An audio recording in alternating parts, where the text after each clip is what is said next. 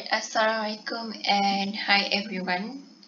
So we're going to answer question 1A for our LEPAK this week, which is on chapter 7. So alright, as you can see the diagram over here, and let's read the question first. Alright, in figure 7.1, it shows that three particles far away from any other objects and located on a straight line. The masses of these particles are MA for MA. Particle A, it's 337.0 kilograms. MB is the mass for particle B, 615.7 kilograms. And MC, which is mass for particle C, 154.0 kilograms. So the question asks to find the magnitude and direction of the net gravitational force acting on particle A. So the first thing we need to do here is to list down our information, which is the masses and the distance between all the particles. So we have A, B, and C. Distance between particle A to B is 0.5 meters. And B to C is 0.25 meters. So A to C will be the addition of those two distance, which is 0.75 meters. So alright, now we have to find the force, the gravitational force acting on particle A due to particle B and C. So the second thing you need to do here is to label the direction of the force. So as you can see here, for FA, which is, let me write that down first, which is force on particle A by C is to the right, the same as force acting on particle A by particle B, which is to the right as well. So we just have to label the direction, which is to the right here. Now, after labeling our direction, we can find the magnitude of the force acting on the particle A. So the first one, let's find FBA, which is force exerted by particle B on A. So the formula we are going to use here is the gravitational force formula, which is equals to G over R square.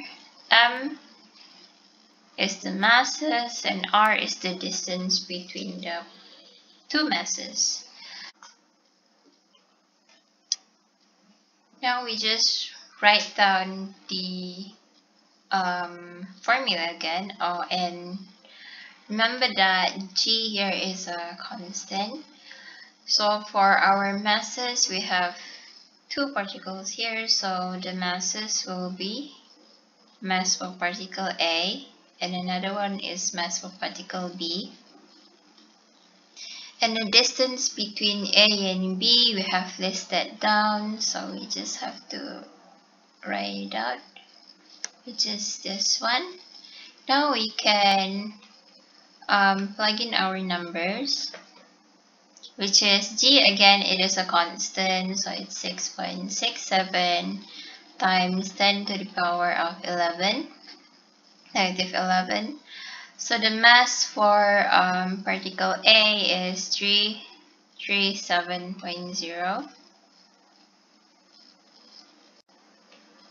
And another one is mass for particle B, 615.7.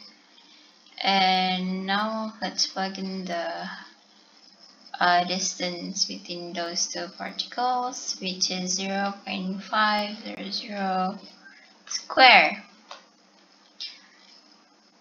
So since both of the forces acting on particle A is to the right, our answer will be in positive. So if you calculate this in your calculator, you will get 5.53 times 10 to the power of minus 5 newtons.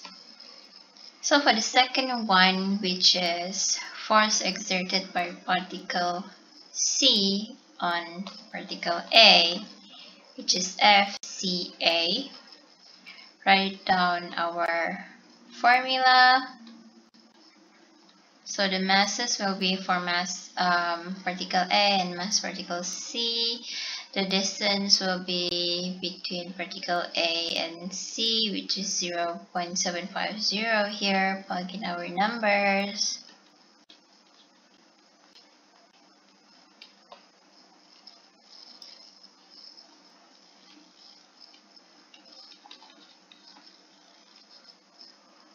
One 54.0. Now our distance, and calculate it, and you will get 6.15 times 10 to the power of 6, minus 6 Newton.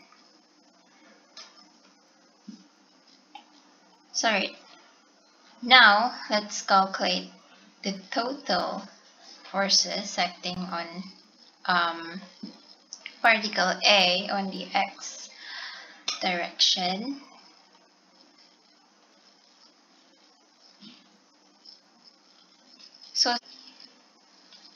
So here plus CA, just sum it all up.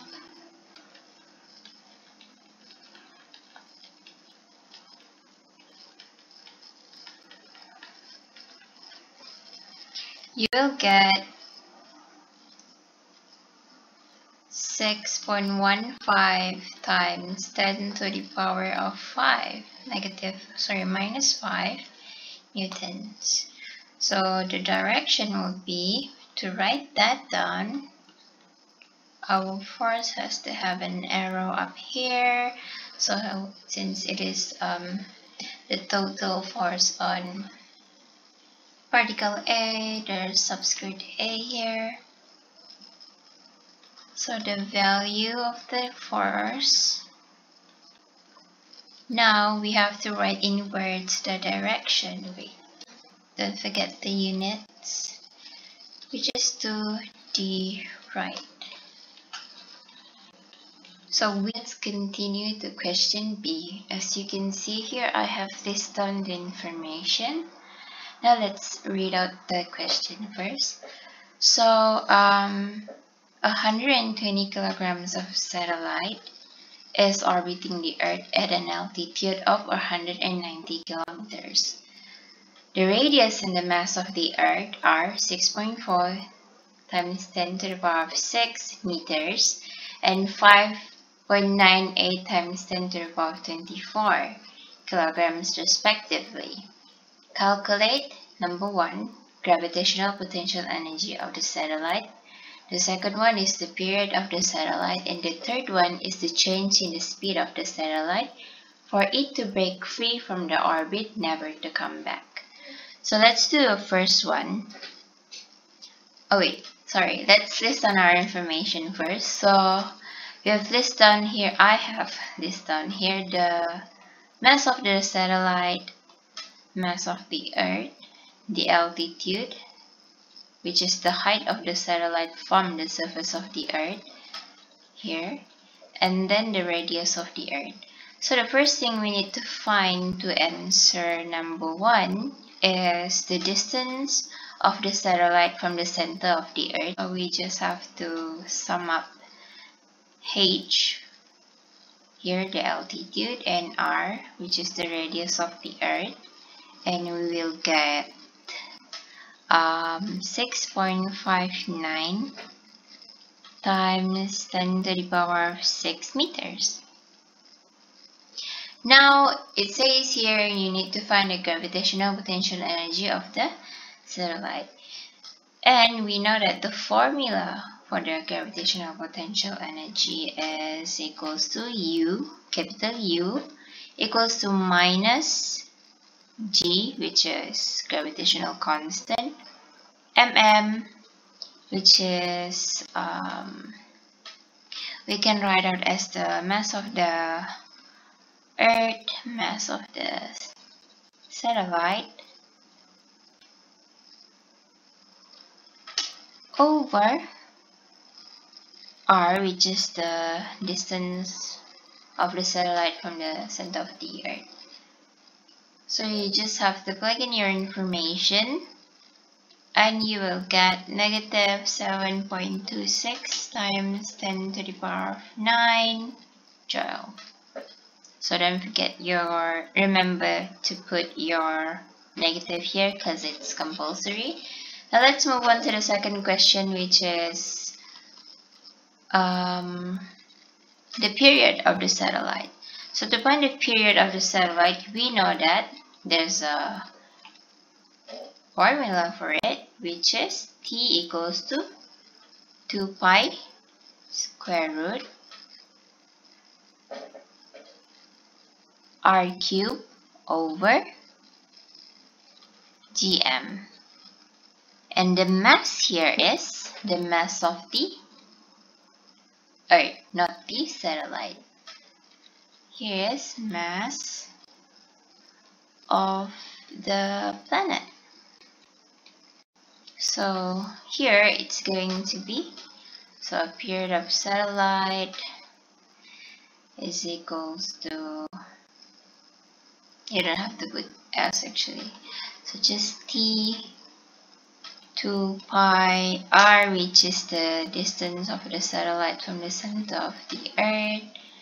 Plug in your information, so I'm just going to write it out again here. So you can see that this is the mass of the Earth. So plug in your numbers and you will get the answer. Alright, now let's move on to the last question. So let me write it out in a different color. Alright, so we have to find the change in the speed of the satellite for it to break free from the orbit and never to come back. We have to find two different things here, which is the first one is the speed of the satellite in the orbit of the Earth and the speed it needs to escape the orbit of the Earth. So the first velocity we are going to use the formula V equals to gme over r, where this is the speed of the satellite in the orbit of the Earth, and the mass over here is the mass of the Earth, and the r over here is the distance of the satellite from the center of the Earth. So you can plug in your numbers and get the answer for this one, for V. And the second speed is the escape speed, which is the speed the satellite needs to break from the orbit of the Earth. So for this one, we're going to use the formula 2gm square root 2gm over r. And again, this is the mass of the Earth, and this is the the distance of the satellite from the center of the Earth. So now, after finding those two speeds,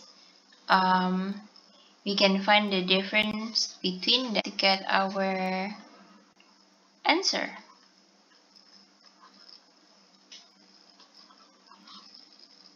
Which is in meter per second.